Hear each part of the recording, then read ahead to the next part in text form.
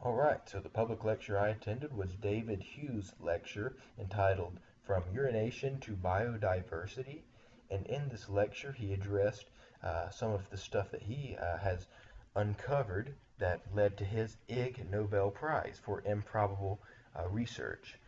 So he started off just talking about other Ig Nobel Prize winners, talking about how somebody's levitated a frog with high magnetism. He talked about how, somebody figured out the Eiffel Tower looks smaller if you lean your head to the side.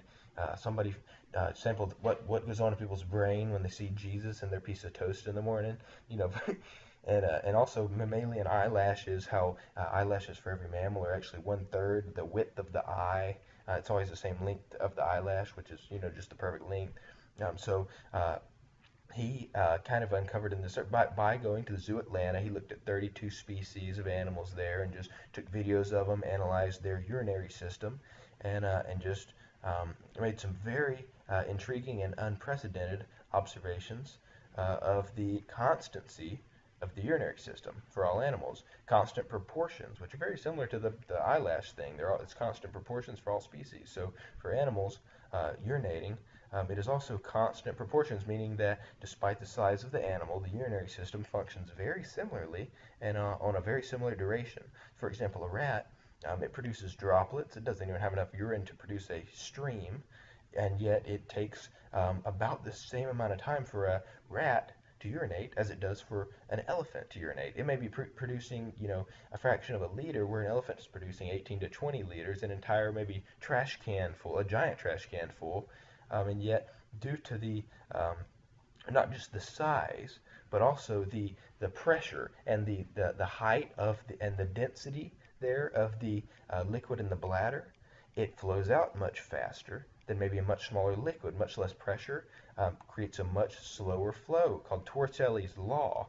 I believe it's the law that discusses that pressure to flow speed ratio. So he put all this together based on this observation and analyzing of the animals at Zoo Atlanta, and made these discoveries that the duration of all animals' urination is approximately 20 seconds, and this has been verified for humans as well. Granted, there are exceptions. If you don't really have to go, it may be like 12 seconds, and if you really have to go, it might be like 28 seconds.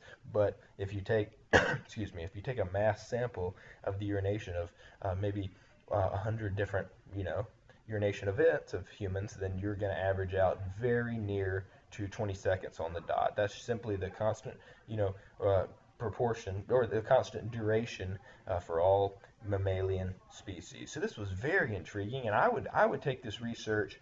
I would take this research as far as real world application. Clearly, this is just fun knowledge, but it really could help in the real world to kind of think about the flow of the liquid. I mean, David Hugh himself is a professor and the leader of the fluid mechanics lab here at Tech, and he could take this and apply it to perhaps um, you know you know fire hoses, fire hydrants, and how they create the density and the pressure to create the flow, maybe from the fire engine to the hose and then to the house that happens to be on fire. You can certainly bring it into that aspect, maybe even just water flow throughout a city.